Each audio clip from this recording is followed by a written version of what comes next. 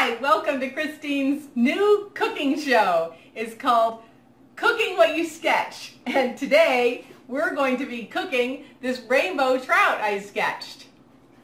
Alrighty, so this is going to be really fun and fast. It's a wonderful recipe with fresh trout. Oh, there he goes. Super easy, and I found out about this recipe when I went to Sicily a while back, and we were on the coast of Sicily, and we went to a place called the Trapani Salt Flats. And these are salt flats that have been mined for salt for over 2,000 years, since the Phoenicians. And we brought back a whole bunch of this really cool salt. It was pretty heavy in our packs. But anyway, this is a traditional recipe that we're going to make with the rainbow trout from that period. And it's a Trapani style salt-encrusted trout. Alrighty, so you ready to go? Okay, so the first thing we do is we're going to stuff our trout with lemon slices. Super easy. You don't even need a recipe, so I'm not going to give you a recipe. Super easy. We're just going to cut these lemons. Try not to be Julia Child here. Oh my. Stuffing the trout with the lemons, and you can use just about anything in here. We're going to use some fresh herbs. So we've got some oregano and some rosemary and some thyme, fresh thyme, and we're going to just stuff all this in here, as well as some fresh dill. So we're going to use the fronds of the dill, and the rest of the dill, no, wait, this isn't dill, this is fennel. The rest of the fennel I'll use in my green juices, because I love to make fresh juice with my juice soup. Anyway, so here we go. We're going to put these fennel slices in here. He's getting awfully full, this trout. Okay. And dill. Now you're supposed to use fresh dill, but they were out at the grocery store today, so I'm using some of this this paste. So don't tell anybody. And I'm cooking this meal for my friends. I've invited some friends to share this big meal with me, and they're here patiently listening to the this presentation. So, woohoo! Woohoo! Yes. Okay, great. So now we've stuffed the fish. Oh no, we haven't finished yet. We need to put in some fresh garlic. So I like to use a big fat knife to crush the garlic bulbs first, and that's a really easy way to get rid of the stems. And then we're going to crush them in the garlic press here, so we can put them inside. It's the most exercise I've gotten all day here. Okay. Yeah, I'm going to do a whole series of these. Eating what you sketch. Last month we collected some morel mushrooms, and I should have videoed the recipes we made from those. Oh, they were so good, right here in our own backyard in Central Oregon. We collected those morel mushrooms, and we made, what did we make? Homemade pizza. Okay, so stuffing the garlic in the trout. See trout? Okay, there we go. And I'm gonna wipe my hands off. Oh, and you're supposed to take a sip of wine between every step. Cheers, cheers. And today we're having, of course, Oregon wine, since we're from Oregon. A to Z, Oregon Pinot Gris, because that's an Italian grape, and we're making an Italian recipe. Alright, so let's see. The fish is stuffed. Now we rub him on the outside, him or her, with olive oil, some extra virgin olive oil. Just rub it all over there. Okay. Hey, now we are ready to make the encrusting potion, whatever you call it. Okay. So we've got some of our Trapani salt, but if you can't get all the way to Sicily to get your own salt from Trapani, you can use this coarse ground kosher salt. We used some of that too. Okay, so you just take a few cups of that, and then you add some water. And again, it's just not that, doesn't have to be that perfect, just a little bit of water. We're trying to make it the consistency of if you were playing at the beach and making a sandcastle, okay? So it's just coarse salt and some water and then some egg whites. And so I've got my eggs here. Oh boy, you're going to get to see me try to separate an egg. Oh boy, now I'm all nervous. Let's see. Oh, here we go. So, crack that puppy. There we go. Just the egg whites. Trying to get just the egg whites. 2. What? Okay. 3. And we had about 3 cups of salt as well. And about a 1/4 cup of what? Water. Yeah, water. Okie dokie. Then we whisk them together with our handy dandy whisk. I think the peanut gallery has had too much wine. What do you guys think? They're laughing. Is that a new whisk? This is a new whisk. Okay, so we're going to add the egg whites to the salt and water potion here. And mix it up. I guess you don't use the whisk. Well, I can use the whisk. It's working great. So, anyway, the consistency of the type of wet sand you would use making a sandcastle at the beach. Oh, I used to love doing that. That was so fun. Alrighty. It's making a nice, satisfying sound here. What was your favorite beach? Oh, Peanut Gallery is asking what my favorite beach is. Well, I used to do a lot of sandcastles in Santa Cruz, California, where I used to live. I really miss living on the beach. We live in the desert now, the beautiful high desert, but I really miss the smell of kelp. Rotting kelp? Yeah, rotting kelp. And sandflies. Oh, sandflies, yeah. Please. Well, yeah, the last time I was in Mexico, Dead seals. I had shorts on, and I was getting, I got sandfly bites all over me. Oh, you didn't see that. You had left already. I got sandflies all over me. How are we doing? Okay, good. So that's ready. Now comes the fun part. Well, I first want to tell you why we use the salt. We're using the salt because we're going to completely entomb the fish, and that will lock in the flavor completely. And this is the best, quickest way to make a really moist, juicy, succulent fish. Because fish, kind of like chicken, has the tendency to get too dry. Alrighty, so that's all done. Could I make some sandcastles out of that? Yeah, I think so. Okie doke.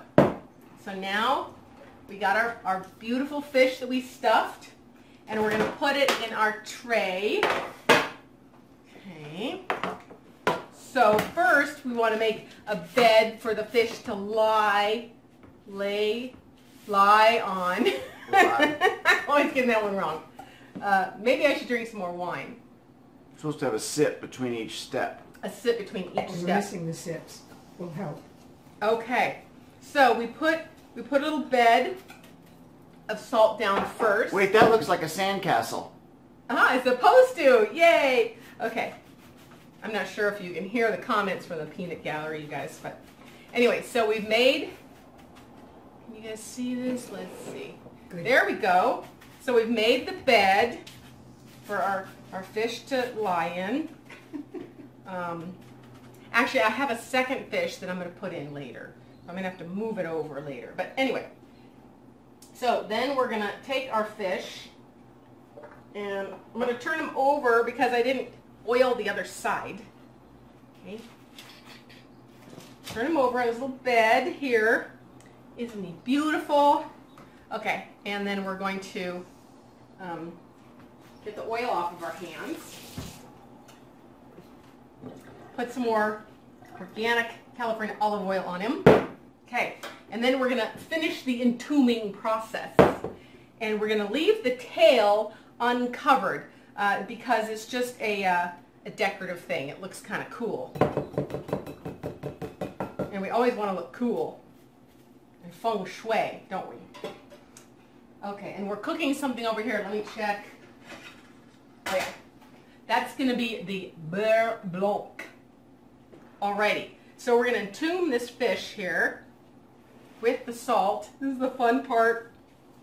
Totally covering him all up, covering his eyes up. Go to sleep, fishy.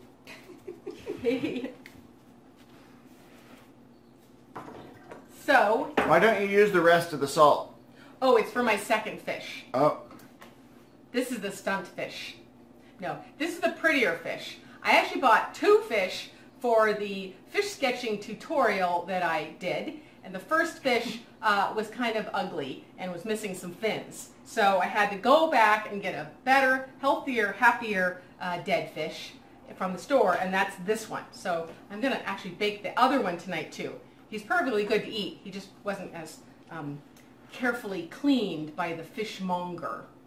Alrighty, so he goes in the oven for about 15 minutes.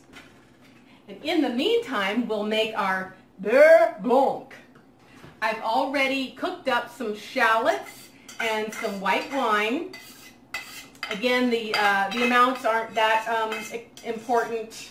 You just cook it down so it's relatively kind of candied and dry.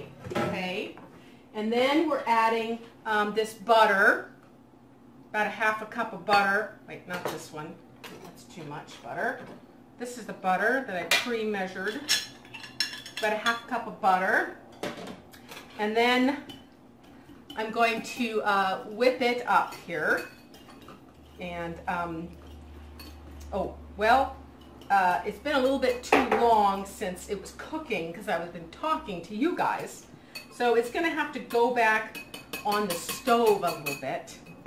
Okay, so we're going to let that warm up on the stove, and I'll finish whisking it later. And we'll be right back when our fish comes out of the oven in 15 minutes, okay? And we're back. So we've had our fish in the oven for 40 minutes at 400 degrees, and we're going to make sure that it reached the correct temperature with our thermometer. It has to be around 140 degrees. So let's see if we were successful.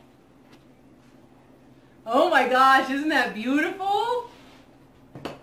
Here's our fish. I hope you can see our little trout here, and you can see it's totally encrusted. Now let's make sure we test the temperature here. It should go up to 90 and 100 and 110, 120, 130, 137, 141, 144. Ooh, that's good enough. Okay, so hotter than it needs to be. Okay, hopefully we didn't overcook it because we've been having lots of fun here at the house with our guests sitting outside in the beautiful Oregon afternoon, watching our pygmy nuthatches fledge, and the lesser goldfinches are also having their babies. We just watched longhorned beetle fly by and a hummingbird. Okay. And we've also just finished our beurre blanc, which was made with shallots and white wine and dill and red pepper flakes and lemon zest and lemon. Yes, and white wine. Did I mention white wine? It's an important ingredient to always cook with white wine, especially if we have fish. Alrighty then. So get out of the picture. Oh, so our guest is having to get a drink. Okay, some more white wine. So now this is the pièce de résistance, is removing the tomb of salt that kept the fish so flavorful. And so what we do with that is we use a spoon and we use a fork and we gently flake it off. First we hit it, like kind of like that to crack it. See that? It cracked it. Okay, and then we gently lift it off like that, and all the way around here. Then we remove the aromatics, which was the onion and the what else? No, garlic. We had garlic and lemon. Oh, that was so good. So that lent a lot of flavor to the fish. Okay. So now, now we use a brush here to get a little bit more of the salt off. We really don't want a lot of the salt flavor in the fish. Got plenty of that other places here. Okay. So then we remove the skin. What about the head? What about the head? Oh, that's the delicacy. Yeah. What do you mean? Yeah, we're gonna. Oh my gosh, Oh, the it skin looks good. The skin is coming off beautifully. And it's Thank you. very moist. Oh my Are we god. hungry? You are hungry. They've been patiently waiting. So now we get the plates out, making sure not to burn our hands.